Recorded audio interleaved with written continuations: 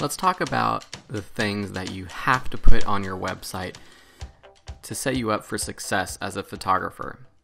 So there are 5 key points that I want to bring up today. The first one is high quality images. Well, this is kind of a no-brainer, Phil. You know, we knew that we would have to have high quality images. We're a photographer.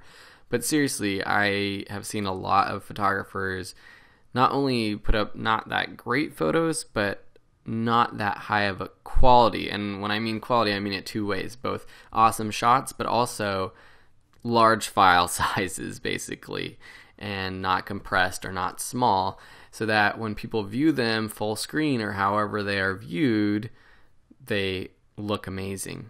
And on your website, I don't know how you want to present them. There are a few different ways, whether it's sort of a gallery, a list of images. There are lots of different plugins and different styles depending on the website hosting and plan that you have. But make sure that people can open them up full screen if they want. Click on them, a little pop-up will open up. Something so that it is large enough for them to really see the details of your great photos. You want to show that off. So that's the first thing, high quality images. The second is a contact page. And this is basically the 2 things that you really need. But having a way for potential clients to contact you is really important. I don't know how many times people have mentioned on my site, oh, thanks, it was easy to contact you, philebner.com, because there's a contact button right at the top. And that's basically the only link up there aside from the home page. And then I know lots of websites that I've visited where I'm like, how do I get in touch with this person? I want to hire them, but I can't. So make sure that you have a contact page and that it's easily accessible, ideally with a link at the top of your page of the whole website. The third thing that I think is great is to have an About section with your location. So the About section is a little space for you to tell the website visitor about you, about your photography, why you do it, how you got into it.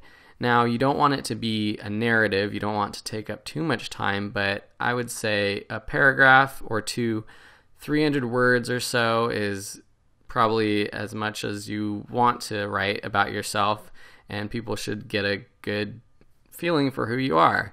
And have your location. This could be a map or just saying where you are, because people might be coming to your website from all over the world and might want your photos or your photography skills, but if they're not in your area, then there's no point for them to try to work with you. So having that location in the About section is good.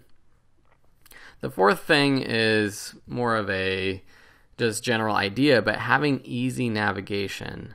So this is pretty obvious, but you want your website visitor to know how to get around. You want them to know, hey, this is where I look at photos. This is where I find out more about the photographer. This is where I contact the photographer. And those are the main things that they want to find out. And so make sure that whether it's links at the top of the page or you write out sort of directions within the page itself on how to view your website, that make sure that it's easily navigatable. One thing that a lot of people now are doing on their website is they have a home page, but then at the top there's a link for a Start Here page. And that could be the About page, and you could just name it Start Here.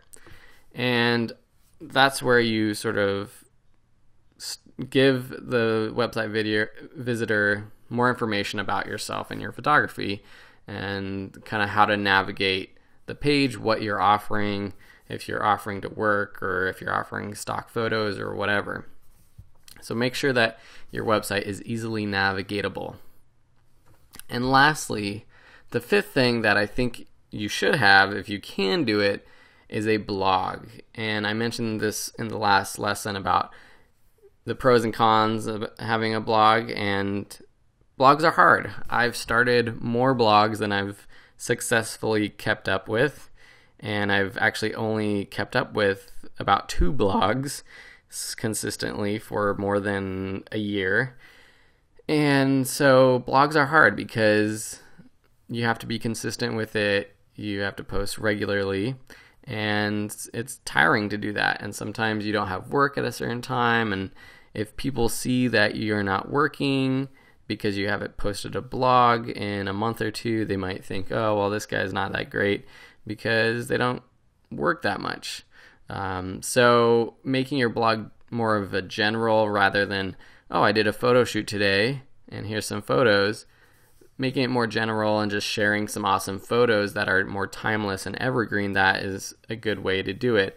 And just plan on posting once a month, I would say, to start out with, rather than having a goal of posting once a week and getting tired and not being able to do it. So that's my caveat. Have a blog if you can keep up with it. If you aren't going to keep up with it, don't have a blog, because it will look bad on your website if you only have blog posts from a year ago.